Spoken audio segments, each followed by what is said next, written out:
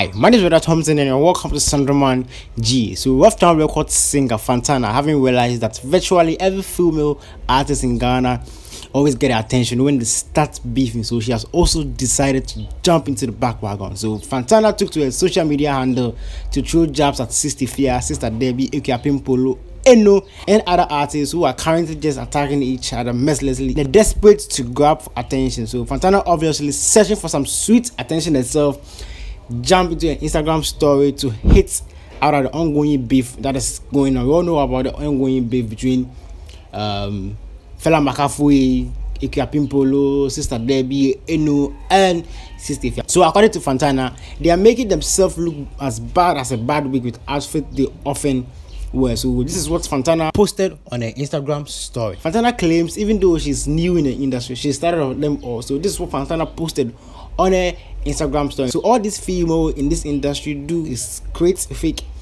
beef with each other. You're all starting to look as bad as them wig and outfits you'll be wearing every day. This yourself.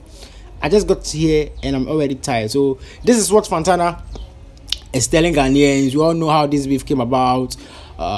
Sister Debbie, sweet eggs, Fela Makafui, no size and over. So we all thought this beef went to a stand. So when Sista Afia released WMT, which sparked everything up, and now Akuapim Poloo came out to warn Sista Afia to stay out of this issue, otherwise it's going to reveal a whole lot of revelation. Ever since then, there have been a back and forth this between Sista Afia and Akuapim Poloo, and now Fantana is warning them to stop. So is she looking for another way to trend, or she's just advising them? Please hit on the comment section below, and please do want to subscribe to my channel, because I always bring you exclusive, authentic and fresh entertainment news. My name is Brother Thompson. You can call me the showbiz reporter.